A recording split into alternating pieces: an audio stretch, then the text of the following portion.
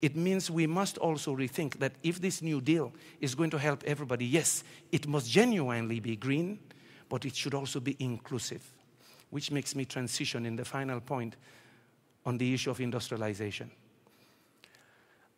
I am also happy to be here because last January 2008, I was privileged to be the keynote speaker at the African Union Summit. It was an important time that I was invited. The topic was industrialization and diversification of African economies.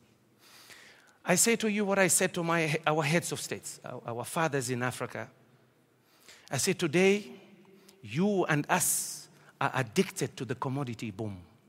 Because at that time, everything was high. There's high demand for raw materials everywhere. I say, be careful.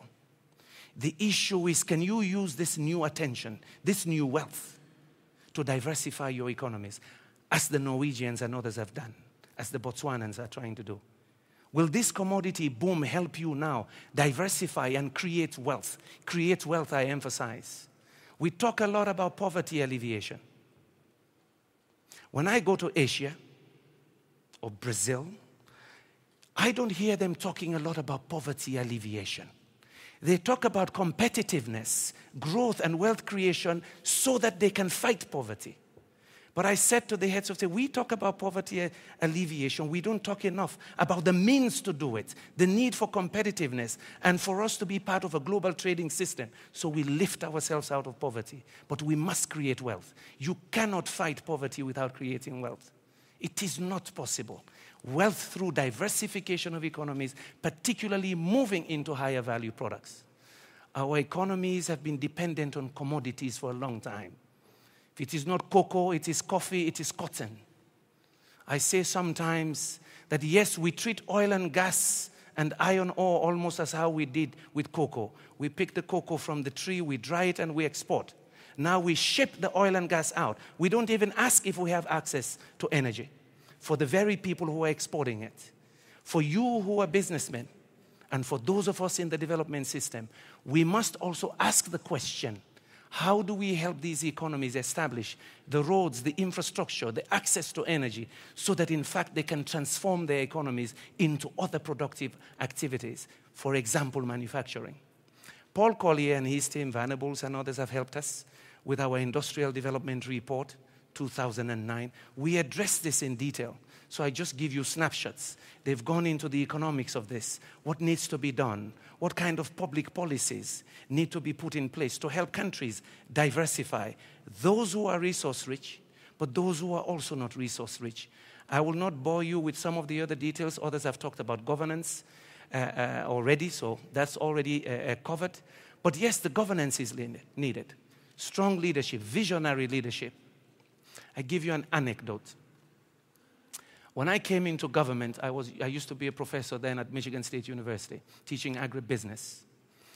And a few months after coming into government, we wanted to renegotiate one of the mining deals. I came in, having friends who had worked for Winrock International, a number of environmental agencies. And one of my senior colleagues I admired most used to deal with resource economics. So I saw this as a wonderful opportunity to apply what I had learned in America. So we set up a committee to renegotiate. And we said, but how do we open this thing? It's already signed. Look at what they're doing in the community. It's one of the worst kind of mining. They move the village people. They start digging and then they flood. Then they move the village people to another location, more and more to the marginal lands. And then I remembered as an undergraduate student, I helped to organize a demonstration once because one of the companies I said, we have all these big holes and lakes. We can also use it to store chemical wastes. So for me, it was time to give back. And so we set up this committee. My gosh, talk about negotiating power. We were little guys in this committee, and these guys flew in the best guys from outside, lawyers and everything, including former ambassadors. And there we were, myself, a PhD, and two others, and then everybody else. They hired the best lawyers in the city. Next thing, they started putting articles in papers.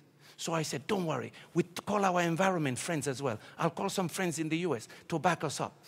The long and short of the story is we could not even do it. 4 months later, the whole discussion was dead. The powers that be had pulled levers enough and everybody backed off. We were even worried that the government will be overthrown. Let me tell you, that's how serious it was. Yes, His Excellency did not talk about negotiating power, but it is important. Therefore, my message being corporate social responsibility is important. We live in the same world. When others are exploited and the environment is destroyed and they have no hope, they do bad things. They do very bad things. The world will not be stable.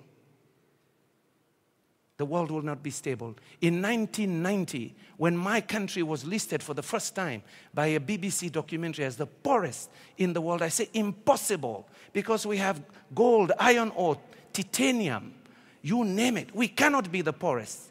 But they labeled, you can go back and check their archives, they labeled the documentary trade slaves. Trade slaves.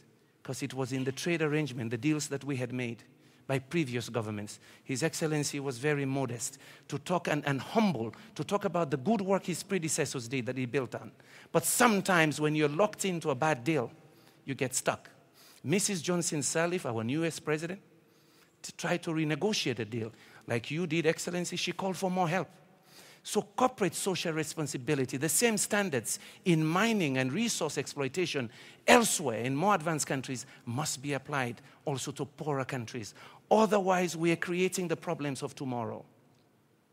I say to my friends in Europe, if you don't look down south more seriously at us, our grandchildren will come up north. There is no other choice. There will be no jobs. We will migrate. Sorry, they will migrate. I will not be around them. This is why the whole approach to poverty alleviation must be about creating wealth and hope down south. And business is important. Business is important in that. So once again, this charter is most welcome. Question is, how do we make it operational? What happens next? I want to pledge my readiness to work with you guys, because for me, this is giving something back. This is giving something back. Let's give it legs. Let's have it discussed in Africa with the corporates and with the governments, with civil society. Let us bring it within UN fora. Whatever I can do to do that. Because when I look at this charter, the Extractive Industries Transparency Act, the Kimberley process, we are now having a number of pillars that will say to the world, hey, let us see how we are exploiting natural resources in poorer countries. As we talk about a Green New Deal, as we talk about economic recovery and rethinking business practices, let us think about also some of what you have in the posters about ethics, about good business practices that will in fact make this world a safer place, but an inclusive process of globalization that benefits all, both rich and poor, and in fact prevents more crisis and saves the climate. Thank you very much.